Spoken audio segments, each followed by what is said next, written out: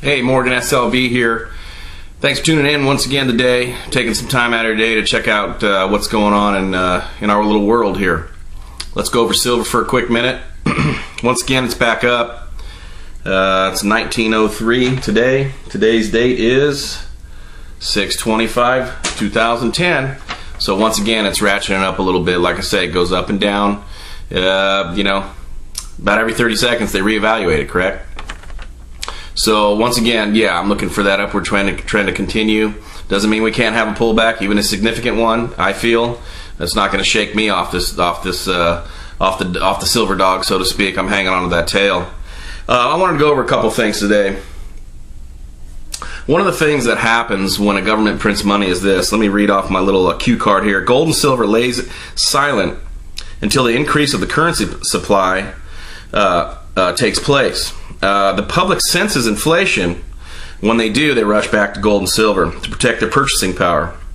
Gold and silver then is bid up periodically to match the currency supply, like it happened in 1980. I believe gold went to like $8.50 an ounce. Silver went to, I heard, anywhere from $35 an ounce for the actual price you were getting it on the for it on the street, all the way up to $50. So somewhere in there, and I'm not exact about that, and I'm not really that curious about it, in the fact that we know things are bad. We know people are rushing to gold and silver. Absolutely. It doesn't take an Einstein to figure that out. One of the things that I looked on YouTube today, and a guy had a pretty convincing little bit of information. He buys quarters, junk silver quarters, 90% deal, and he said, right now I can buy a gallon of gas for 1 quarter. And I thought that was pretty significant, pretty interesting. It made a lot of sense to me. It just shows, what's going on with the currency supply and whatnot. It's not a good thing. I hear a lot of people say, some inflation is good. Well, if you have a stable dollar, if you have it tethered to something that's stable, that store of value like gold, things go down. Prices actually gradually go down because you have a stable atmosphere.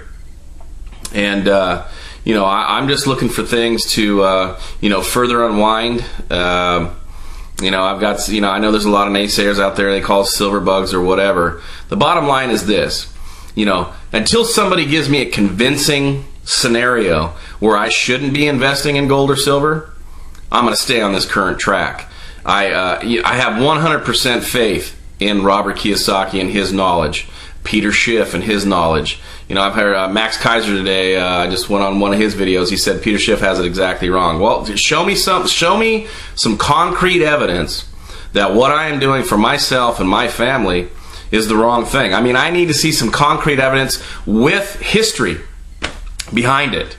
If you don't know the past, you're doomed to repeat it in the future. Correct?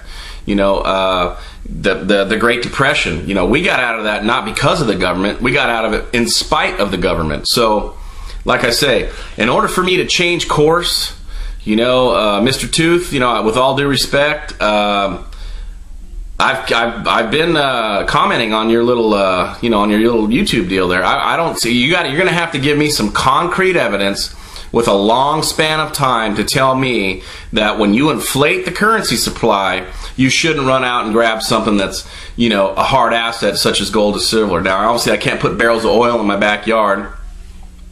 I can't go get bushels of wheat. I mean, that's kind of hard to do that. I'm not going to grab a bunch of cows and stick them. I live in a neighborhood, so it makes sense for me to grab something that's been, known as money for 6,000 years. I mean, you're gonna have to be pretty convincing to me to get me to get off this horse, so to speak. And like I say, I'm very comfortable with what I see going on, and the fact that how comfortable can you be, when your government and the Fed, they're running amok, man. I mean, like I said in one of my videos, doesn't anybody own a calculator? I believe they do have a calculator. It's probably stuffed under one of their pillows on the bed or whatnot. So it's got some dust on it, or they lost it, or something's going on, and things are kind of falling apart. And like I say, my challenge to anybody that wants to talk me out of this, so to speak. I mean, I believe in a conversation, lively conversation. you're going to have to give me some real hard evidence, number one, and it's going to have to be backed by a lot of history. So once again, the history that I have with gold and silver has been thought of as monetary metals for 6,000 years. That's a long time. I don't think we're all going to be here 6,000 years from now. So like I say, I'm pretty convinced, on what I'm doing. But I'm interested in lively debate. Put something on there. Give me some examples that have that type of history or anywhere near it. And let's have a little discussion, because I am definitely down for that. I wanted to also mention, please give Peter Schiff all your support that you can. What I've done is I bought some of his books and I actually give them away, and I've given them away to some pretty smart people who thought they had things dialed in. I remember I met one guy who voted for Barack Obama. I don't blame everything on Barack, so please don't. I don't want a bunch of comments on my site that I don't like Barack Obama. I didn't vote for the man, but I'm not blaming him for everything. The bottom line is this. So I hand this guy, by the way, his name is Pete. I handed him Peter Schiff's book. Now, he was staunch, he was a supporter of what Barack was doing. He says Dodge was too big to fail. The government's, our country's too big to fail. Really? Well, so I go ahead and give him this book. And about 15 minutes later, I come by there. Now, he was over at a amusement park that I was at, and I just happened to have the copy with me. And about 15 minutes later, he said, this guy needs to be president. Well, he's not running for president, but I'll tell you what, he is running in Connecticut, and he could use your support. So go to shiftforsenate.com. Once again, shiftforsenate.com. Give him all the support you can, or at least take a look at him. Take a look at, he's got over, he's 5 million hits or 4 million hits on his YouTube channel there, Shift Report. And just check him out. And I think you'll be really, really, really impressed with what he has to say. And it cracks me up, when he talks to his possible voters. One of the things he says, look, I don't want a second term. I don't even want the first term. But somebody's got to go get this thing right. Somebody has got to fight for the American way.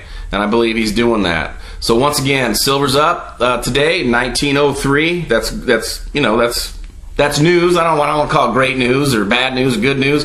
I'm just saying that's the state that it's at right now. I expect it to go up. Check into Junk Silver. Another shout out I want to put out is in Rockland, California. Here we have a place called Rockland Coin Shop. It's basically a bullion supply. He's a bullion dealer. Matt over there, he's a great guy, and check him out. He was previously hooked up with Jason Hummel. I believe they're still pretty good friends. Jason Hummel is, as you know, lives in California, and these guys they're square guys. You can walk in there, purchase your gold or silver on the spot, and walk out, cash deal, and it works out real good. So once again, this is Morgan SLV coming at you, basically live from my house. I'm trying to share some information. Once again, get me off this horse. You're going to have to come up with some pretty good arguments. And I haven't really, telling me that, well, you can make a good argument for this or a good argument for that. You are going to have to back it up with a lot of history in order for me to change what I'm doing. We'll see you next time.